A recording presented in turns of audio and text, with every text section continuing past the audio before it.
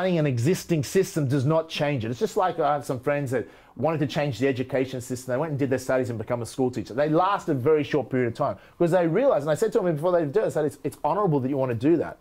But it's very hard to change the system from the inside out. And many teachers would know this. They would quit teaching or get frustrated because it's hard to change the education system from the front. I'm focused on changing the education system, making a 21st century modern day education system worldwide, including this country, from the outside. Same with politics, folks. The way that you change it is this. We have an outdated political system that, yeah, has served us well to a certain degree. And people say, why change what works? Well, that is BS. If that was the philosophy, then our countries would never evolve. Humanity would have never evolved. You say, oh, what worked 200 years ago? It works, let's not change it. You should improve things daily. If you're not improving as a person, if you're not improving your company as a company, you're not improving your country, so we need to evolve the political system. And my suggestion is this.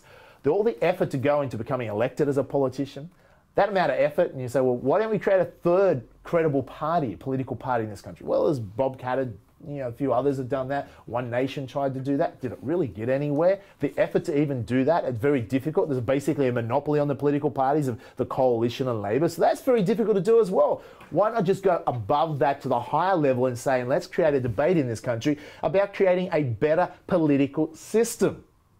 Let me ask you this question. Why do we have political parties whatsoever?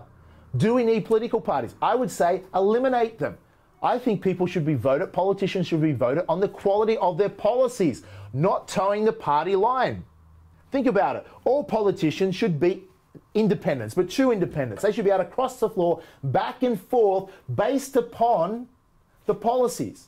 See, let's think about it. If you vote one political party, you might agree with some of their policies, but do you agree with them all? Too bad if you don't agree with them all. You don't get a choice because they take it as a mandate. For instance, in the last election, we said clearly, the majority of people, there will be no to carbon tax. Well, someone said they will never have a carbon tax if they're elected. When they become elected, they lied to the public and they introduced a carbon tax. Then they had the hide in this country to go around running newspaper adverts paid for by the taxpayer to say yes to carbon tax.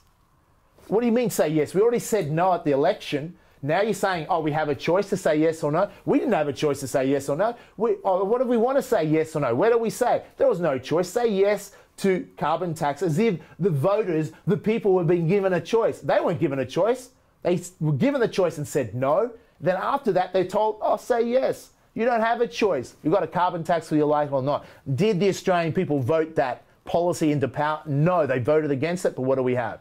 By deceptive, misleading politicians, you have a effectively inept political system. I suggest change it. So eliminate political parties. Why toe the party line? You should elect politicians based on policies. Here's what I'm going to suggest.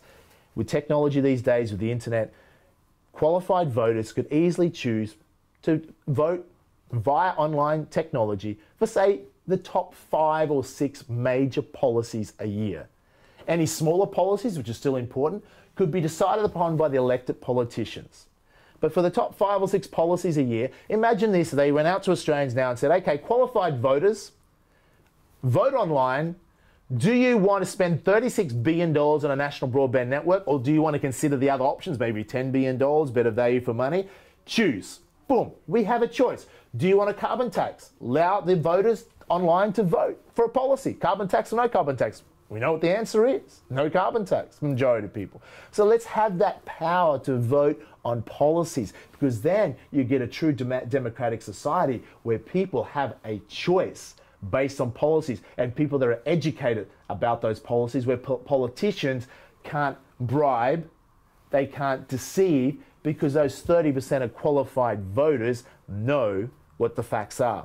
That, my folks, I suggest is just some ways that could dramatically improve this country. Now, when you throw ideas out there, not all the ideas will work. That's ideas are for debating, ideas are for looking at, ideas are thinking outside the box to say, how do we take the status quo from here to here and continually evolve and improve this country?